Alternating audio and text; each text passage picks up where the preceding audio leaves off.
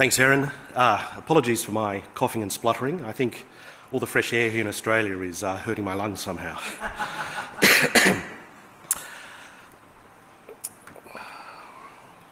So, over the last half-decade, a remarkable expansion has taken place in China's information security community. What was an isolated regional market has more than doubled in size, while developing in a mature global player that is growing more than 3 times as fast as the global market. It's also developed an innovative security research community who participate in international conferences and claim top prizes in global challenges. And just this month, the first DEFCON security conference outside of Las Vegas was held in Beijing. Yet, during this growth and global integration, tensions are also rising in a number of ways. The rise of cyber balkanization through trade conflict and regulation. Zero-day nationalism coming from industry. Zhou Hongyi, one of the co-founders of the security company 360, whose teams have been very active in international presentations and the competitions, last October expressed some anxiety that the US and other countries organise hacking competitions, but in his observation, no US team participated, quote, because it is collecting intelligence. Once shown, your vulnerability cannot be used again. He considers these 0 days an important strategic resource that should remain in China. And following this, we have also had reports that Chinese security researchers have been banned from attending conferences, perhaps indicating the emergence of zero-day regulation in China. My goal in this talk is to help you understand Chinese hackers in their own context. I'll share with you some of what I've learned while working and playing in the Chinese security community over the last 5 years. I talk mainly about how Chinese hackers identify in Chinese culture and how hacker culture has integrated into a more collective society.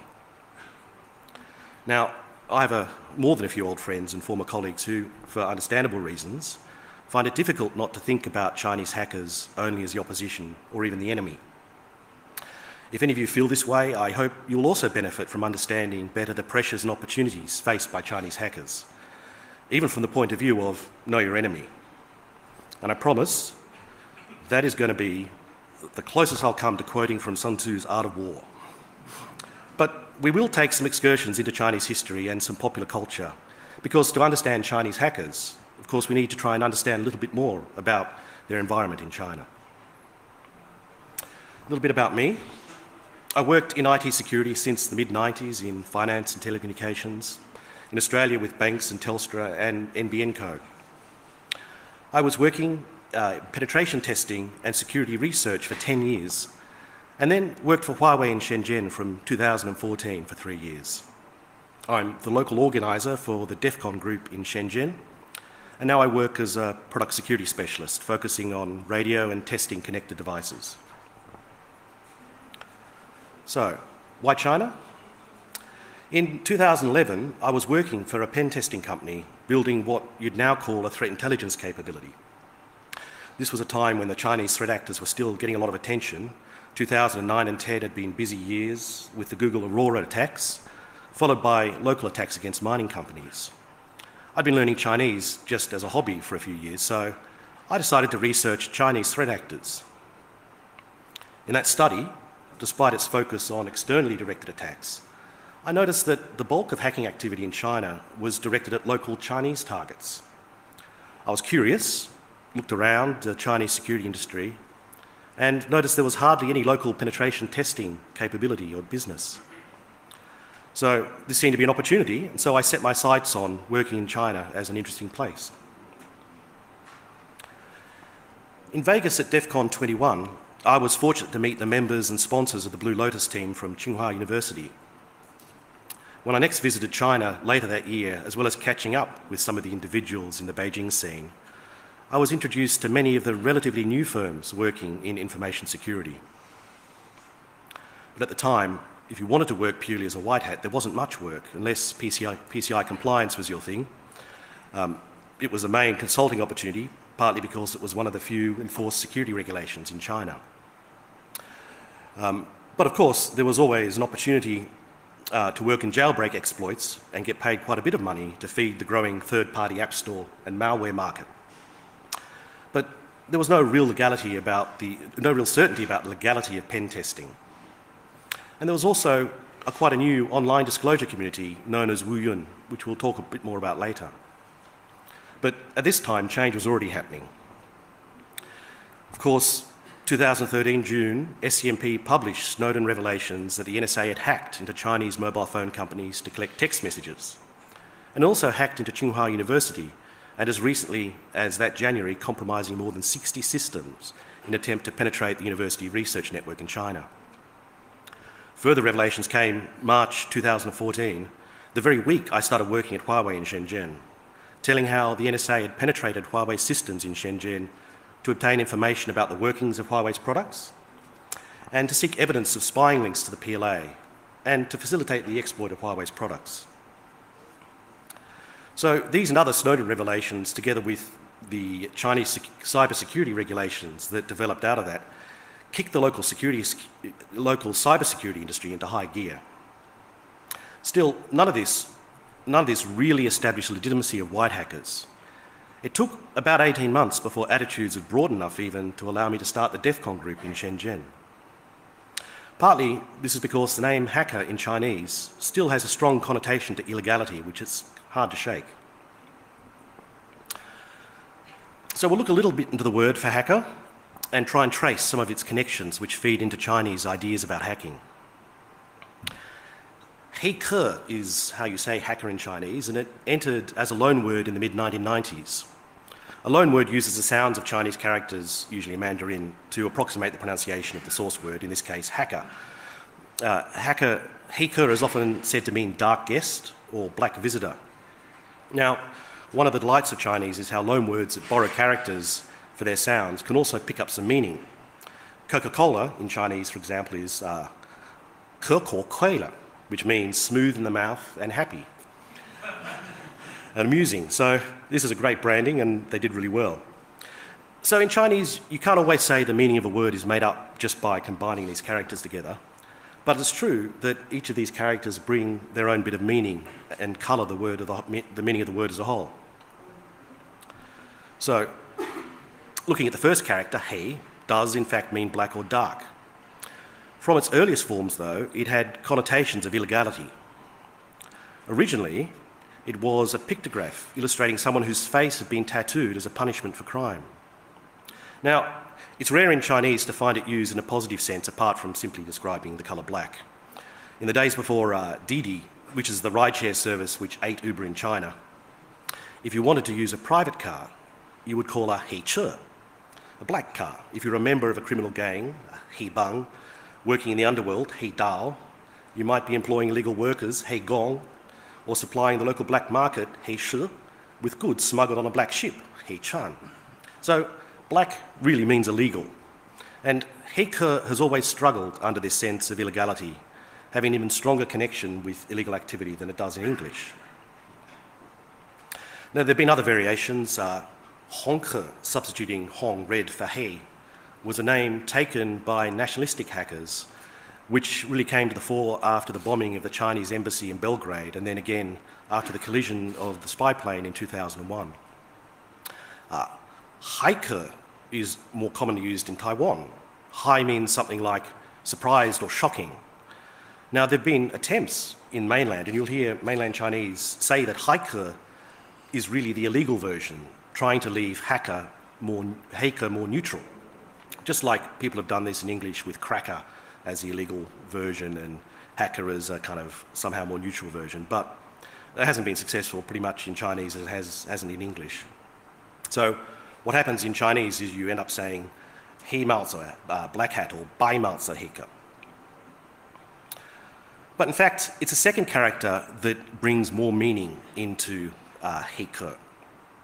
So it's true that the kind of common meanings, a guest, visitor, or passenger, or a customer, and you can kind of see in that original character, in the oldest form, it kind of has a hut, it's a mouth, and a hand, or even a figure who's representing your guest in your house. It's not as recognisable in the modern version, but the character hasn't actually changed that much. But it also has the meaning of someone who has a certain occupational pursuit. So examples of this are Chuang Ke is a maker in the maker community. or a zike is an assassin. And this is in fact the meaning that seems to have introduced the deepest association for heike in Chinese culture. The shake are heroes of popular martial arts genre known as wuxia. So here's an example from a Chinese hacker magazine from the early 2000s. Hacker masters must also be wuxia lovers, travelling invincibly in two worlds with the same unreality and beauty. Sitting in front of a computer alone, watching thousands of lines of data flowing on the screen like waterfalls, like shooting stars. Every break-in is like performing the most beautiful music sung in the rivers and lakes. I'll explain rivers and lakes a little bit because it's a special term in Chinese, jianghu. It means, originally it evoked remote regions beyond government control. In the wuxia genre, as it's mentioned in the quote, it's kind of evolved to mean the martial arts scene. And in fact, jianghu is a word that often means scene, the music scene, they use the same word.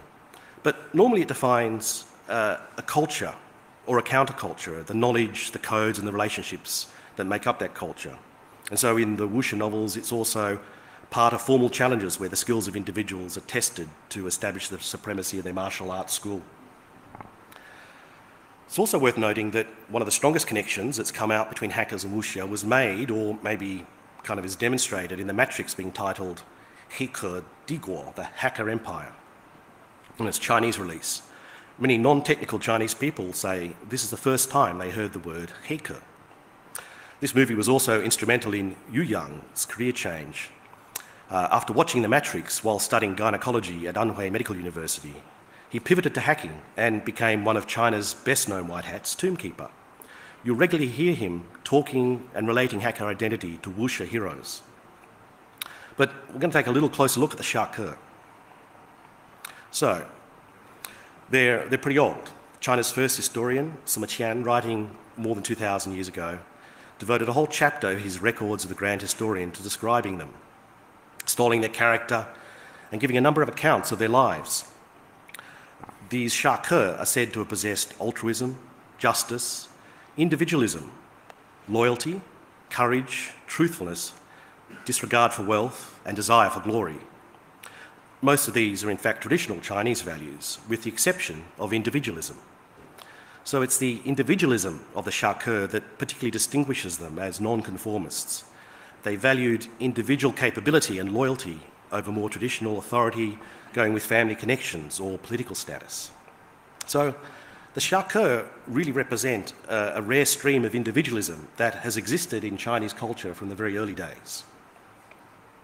Of course, this doesn't go down well with the political class. Sima Qian started this chapter with a quote from a philosopher known as Han Fei, who criticised the shake among 5 other vermin, including scholars, speechmakers, people avoiding military service, and artisans. I'll quote a little from the passage because the legalists are important in Chinese philosophy. These are the customs of the disordered state. Its scholars praise the ways of former kings and imitate their humaneness and rightness, put on a fair appearance and speak in elegant phrases, thus casting doubt upon the laws of the time and causing the ruler to be of two minds. Its swordsmen gather bands of followers about them and perform deeds of honour, making a fine name for themselves and violating the prohibitions of the 5 government bureaus. Han Fei is often described as China's Machiavelli, was one of the original legalists. They were a strong influence on the first emperor, Qin Shi Huang. Their emphasis on the absolute power of the ruler, the insignificance of the individual, and the necessity of standardization and the supremacy of the law is what is credited with strengthening the Qing kingdom so it could surpass the other kingdoms of the Warring States period and establish the first Chinese empire. Now, who here has seen the movie Hero by Zhang Yimou? Okay, great. I think this captures the spirit of the legalists really well. In the movie, we see the many varieties of scripts that are available for writing the character Sword. They're meant to be simplified, standardized into a single character. And then the would-be assassin, even though he stays his hand and doesn't kill the king, he has to submit to the mandatory punishment that the law demands for the good of the kingdom and for the unity of the empire, and ultimately dies as a hero. Now, legalism was never quite as powerful in imperial China as under the First Dynasty, but it did establish patterns of government that continued in later dynasties, although it was diluted by other philosophies. In the 20th century, however, it experienced a major resurgence with nationalist and communist thought. Notably, Mao, a lot of his poetry incorporated legalist quotes and was very heavily drawing on those early legalists. And more recently, Xi Jinping has been regularly quoting Han Fei as a basis for his anti-corruption campaign. The Shake continued to influence some of the great literature of imperial China. The Water Margin, Romance of the Three Kingdoms, all pick up Shake characters and characteristics. Now, the wuxia genre developed at the end of the Qing dynasty, the last dynasty in China, and it incorporated kung fu and martial arts that flourished in that period. It grew further in popularity after the fall of the Qing and once the Republic was established, because many in China were despairing of traditional Chinese philosophy, and they were attracted to the individualism and freedom of the Shake. In fact, the movie Hero is a modern example of this wuxia genre. Many of the scenes are marked by this remarkable, even supernatural, apparently supernatural abilities. They fly through the air, impossible feats of swordplay. They're battling in the treetops, and they're even fighting across the surface of the water. This is a scene from Crouching Tiger, Hidden Dragon, which is another wuxia movie very popular in the West. So, whilst these all seem like supernatural abilities, in fact they're not. These heroes are ordinary human beings who have gained these skills not as a gift, but by careful attention to arduous training in front of the master. So this introduces us to another aspect of Chinese culture which I think has had a very significant impact on the hacker experience in China, which is the significance and the style of education. Now, you'll have to excuse me here because I know this is a Japanese movie, Japanese culture, but the principle's the same. A lot of what's covered here is relevant in Korean and Japanese culture. It's a generally Eastern approach to education. Diligence is a path up the mountain of books. Hard work is the boat for the endless sea of knowledge. So, the main ingredient that a student brings to education is attention and hard work. So this is quite different from the common concept in the West, where a teacher's role is to identify and develop the innate talents which are in a student. The positive side of this, and it has a powerful influence in Chinese education, is that anything can be taught. So that all that's required to master a subject is respect for the teacher and hard work.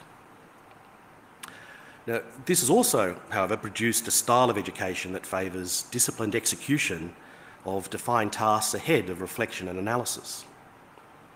You see this in the National College entrance examinations called the Gaokao. This is happening next week in China, same time every year. It's well recognised that this has become more of a test of memorisation than it is of comprehension. The Gaokao is a life-changing opportunity to enter a premium university, which can make a huge difference for someone from regional China. And a desire for fairness has emphasised measurability. But the pressure combined with this and the cruciality of the Gaokao means that the teachers end up teaching the exam, not the subjects. This leads also on to a work culture that's very effective at executing detailed instructions. And it extends and influences Chinese management style, producing what's been called an engineering style of management, where the leader develops the vision, which is then converted into detailed instructions. These instructions are passed down progressively lower levels, who'll be reluctant to question the instructions because they're not really given the big picture. They're not expected to understand the contents of the task. The big picture belongs to the leader. And if anyone asks why, 为什么, the answer is absolutely an automatic 没有为什么. There is no why. So, from school through work, this frustrates many individual creative thinkers. This, in fact, drove a good friend of mine in China to leave without completing high school. He took a job as an auto mechanic, working there for several years before he happened to meet an old teacher who was having their car repaired. This teacher looked at him and observed and had a conversation with him that the same skills he was using to diagnose and repair mechanical problems in cars, could be developed at university to understand and improve almost anything he set his mind to. And so he returned to study. Now he's a leader of one of Chihu 360's advanced research teams. But of course, experiences vary. About 10 years ago, 500,000 people sat the Gaokao in Anhui province. Only 50 would make it into Tsinghua University, which is the MIT or the Cambridge of China. One of these students, I'll call him Wenger, he was destined to become one of China's brightest white hats. Now, he focused on nothing other than getting the highest score. He didn't even own a computer at home. He didn't actually encounter a computer until he got to university. His family could have afforded one, but they thought it was going to be too much of a distraction from preparing for the Gaokao. Well, he did get into Tsinghua University and just a couple of years demonstrated his aptitude for hacking. He was selected to be a member of the CTF team for Tsinghua University, who competed at the final at DEF CON 21 in 2013. After finishing university, Wenger started a security research company. When I met him again in 2015, he had 5 employees. 18 months later, 50. When I visited him just last month, they were at 150. Now, most of their growth hasn't been from hiring other people who are as gifted as Wenger. They're hard to find, they're very expensive. It's come from leveraging a small core of creative hackers, using a much larger team of intelligent, but especially diligent engineers. And in their work, vulnerability hunting and software development, they all scale really well with this model. You see this also in Chihu 360, one of China's biggest security firms. In my estimation, their research teams have about 5 really gifted engineers, world class. But they're supported by more than 100 good, but not elite engineers who help them implement, discover vulnerabilities and put the whole package together. I think there's a principle at work here which I like to think is analogous to something in photography. A photographer who has really strong artistic skills but poor technical skills can take some brilliant photographs but will struggle to find commercial success.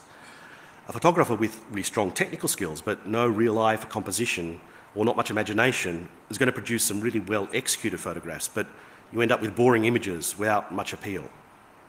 Now, of course, these techniques can be learned and the art can be described technically and you can imitate the art, but the output is not going to match the quality of what you get from an instinctive practitioner. So for hackers, this instinctive element, I think, is an awareness of or a curiosity about how technology is constructed. Not just technology, considering our interests in lockpicking, social engineering, even biohacking. It's a capability to see deep beyond the interface, a fascination with understanding the constituent elements and how they've been assembled, and then also a delight in manipulating them, taking them apart, putting them back together to produce an astonishing result. This is inevitably subversive because that same instinct views conventions of behaviour and legal structure in exactly the same way. So I think this instinct is just as common amongst Chinese people as it is in the West. But because it's incompatible with typical mainland approaches to education and management, the capability is not nurtured or it's self-censored. But what Chinese organisations lack in nurturing creative skill, they make up for by building teams which are effective in executing these technical tasks. There's a good example of this in a story from Steve Jobs' biography. So on the 17th of February, 2011, Obama met over dinner with 12 Silicon Valley leaders, including John Chambers, Larry Ellison, Eric Schmidt, Mark Zuckerberg, and also Steve Jobs, 1 month after he took indefinite medical leave from Apple and only 8 months before he died. In the biography of Jobs, Walter Isaacson reports that Jobs told Obama that Apple employed 700,000 factory workers in China, plus 30,000 engineers to support these workers. It perplexed Jobs. Why couldn't these engineers be American? There wasn't a giant technical education barrier. They didn't need to be PhDs. They could be educated in trade schools. If those engineers were stateside, Jobs argued, then the factories could be too. If you could educate those engineers, he said, we could move the manufacturing plants back here. So this really does demonstrate one success of the Chinese education system. Large numbers of well-trained engineers. And it works very nicely with many white hat activities like vulnerability hunting. It's a very powerful combination with the instinctive talent of a creative researcher. And so I think this is a really significant factor in the success of Chinese hacking teams. Of course, it's not all smooth sailing. Who's heard of Wu Yun? Okay. So Wu Yun literally means black cloud. It was founded, it was a vulnerability disclosure and general community site founded in 2010. It was really one of the early centers of the hacking scene in China. The founder, Fang Xiaodun, and 9 other leaders, though, were taken in for questioning. This has been reported as being arrested in the Western media, but it's something more like asked in for questioning and then assisting with the investigation. Now, in China, if you are suspected of criminal activity, you can be detained for up to 7 months whilst the police investigate your case. And after there's a review period all through that, and at the end of the 7 months, if you're still in detention, then they're going to press charges, which is why the Chinese judicial system has this incredibly high rate of success, because they've only decided to press charges when the case is already closed effectively. So this all started when someone reported a vulnerability in jiayuan.com, a beautiful Chinese matchmaking site. After it was reported, the site noticed many people using the vulnerability to access the site without authorization. So they called in the local police, the PSB, who typically, they take their usual really broad action. As it turns out, the original vulnerability reporter was detained just for 4 months and is now apparently released without criminal charge. But Wu Yun is now offline for almost 2 years. It still promises an improved service there and tells you not to believe rumours and to keep faith in Wu Yun, but it seems to be pretty dead. And actually the service Wu Yun provided, which was like a grey area, was essentially been replaced by a number of more formal bug bounty programs like 360's Butian. But this demonstrates a typical path of development in China, along the lines that it's better to ask for forgiveness and permission. And this kind of applies even to government actions. There are many layers of government in China, with lots of overlapping responsibilities. And you see a lot of experimentation. A particular branch will try it on, see how it runs for a while, until it comes to the attention of higher up in the leadership, when they either own it or they disband it. China really is an environment of creative chaos. And that's something to bear in mind when you're looking at it and thinking this is all centrally planned. In fact, very little of it is centrally planned, of the overall activity. And even the regulation happens in an informal and implied way. So, I don't know how many of you heard about the bans on security researchers presenting overseas. So, we'll just have a look at what happened there, actually. At Mobile Pwn to Own last October, Tencent's Keen Security team used a stack overflow in Huawei Mate 9 Beilong processor, which is the baseband kind of communications processor. Now, there'd clearly been some anxiety about disclosure through competitions, because the Qihu's Zhou Hongyi's comments were from the month before. But in this case, the phones which were targeted were really widely used amongst Chinese leadership. They all love Huawei phones. They're the best phones in China, not just because I used to work for them. They're high-end phones, and they're trusted. But the question was asked if there was any sort of guarantee that the 0 days would be reported to the vendors in a timely fashion. The answer was that everything here was under the control of the people that run the competition. In this case, it was ZDI, Zero Day Initiative. It's owned by a Japanese company, Trend Micro. You can just imagine the reaction in Beijing. As it turns out, the vulnerability was disclosed to Huawei in a timely manner, and it was patched very early in the process, but doubts remained over the control over this process. So Tencent received a formal slap on the wrist, but pretty much every other security research team in China has self-regulated and now are not attending overseas conferences. But there has been no instruction not to attend conferences or not to disclose vulnerabilities to vendors. Whether there's going to be further self-censorship, of course, is going to be another question. On to something more pleasant. The first DEF CON conference outside of Las Vegas last month was held in Beijing. Did anyone see this happening? Very good. It's called a beta. Now, I don't know if you can tell from that, but this pattern actually matches the shirt I'm wearing. This shirt is from DEF CON 22 in 2014, which was the year that the White House announced they weren't going to issue any visas to security researchers travelling to DEF CON because of the recent hacking. And in fact, most of my colleagues changed their business cards from security researcher to software engineer. Nonetheless, it sent a very strong message that you're not welcome even if you're part of the white hat community. So this shirt, produced in response, proudly announced DEF CON, stateless by design. So this really was part of the philosophy of DEF CON coming to Beijing as well, even as cyber balkanism is emerging and things are tightening. It's not a transplant, but it was a really creative blend of DEF CON style with a recognisably Chinese conference style. It was a good success. There were more than 1,300 attendees, and there's a commitment for a non-beta version next year and another conference at least after that, and more to come, almost certainly. So, dragons rise as clouds gather, yunqi longxiang. This is a Chinese idiom which describes how heroes rise when the circumstances demand. Hopefully, I've helped you appreciate some of the cultural context of the hacking community and explain some of the dynamics of the growing success of the white hat teams and some of the pressures they face. I also hope I've illustrated how they connect with a line of individualistic resistance which has been part of Chinese culture for as long as Chinese culture has been under authoritarian rule. And I think perhaps it has another meaning. With all these growing risks of cyber balkanisation and zero-day nationalism, and all the other coming cyber gloom, I think this could be our opportunity to resist attempts to divide our hacker spirit along national boundaries. Thank you.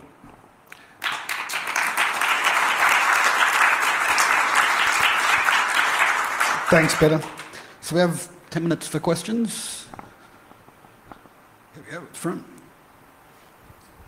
Hi, Bill Carey here. Quick one. I noticed that at the last Party Congress in Beijing, Xi Jinping announced, or appeared to be, the formation of 5 new cybersecurity research and education centres. I'm unsure, it was a bit unsure when you read the English translation, it was either 5 or 6 national cyber research centres, education centres. This seems to indicate at the party level a bit of a move upwards. Is that a correct opinion? Oh, look, I mean, I think you can see from the cybersecurity regulations that they're taking it seriously. They certainly are investing a lot in education, and this is something that China has done well. The reason they have such a great network of fast rail is because they built lots of fast rail universities. And it's something, it's this positivism they have about education and the ability to train anything that leads them to make this part of their planning. It'll be interesting to see how successful that is. Because I think there is there's a dynamic, there's just that question to be answered. To what extent are they able to develop the hacker spirit when they don't really want people to develop individual capabilities? But my experience at Huawei was, in the lab where I worked, the 10 really elite pen testers really got a lot of freedom compared to other people that worked at Huawei. So I think there's a pragmatism in Chinese management that, look, it's recognised to be an issue, and maybe they don't really know how best to develop the capability, but they are doing as much as they can to allow for it. Any more questions?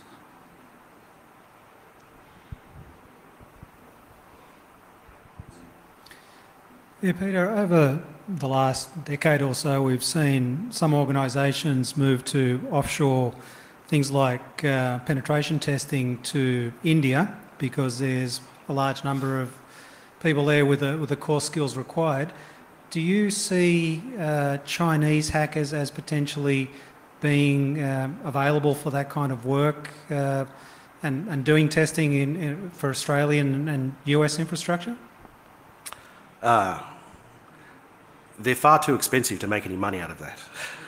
That is, the local demands, I mean, it's red hot there at the moment. And so these guys can ask almost anything. So if you were trying to sell that service, on top of the language problem, the translation, And here's a funny thing, when you do the Gaokao, education is divided into two streams, arts and science. All the technical guys do science, and they're never really pressed to develop their English skills. So one of the frustrations in my job is, if I want to communicate in English, the really technical guys, they just don't understand me. So I think, you know, the translation issue plus the trust issue is interesting. I have a number of Chinese friends in some of these companies who want to sell their products overseas. I think it'd be hard to sell a web application firewall from China, outside of China, but I do think maybe a web application attack tool might have some potential, because people will see, actually, you know, maybe there's some different thinking there or a different idea.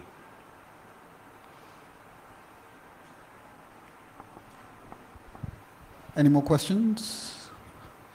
Cool. If you can give Peter a big thanks. Great, thank you.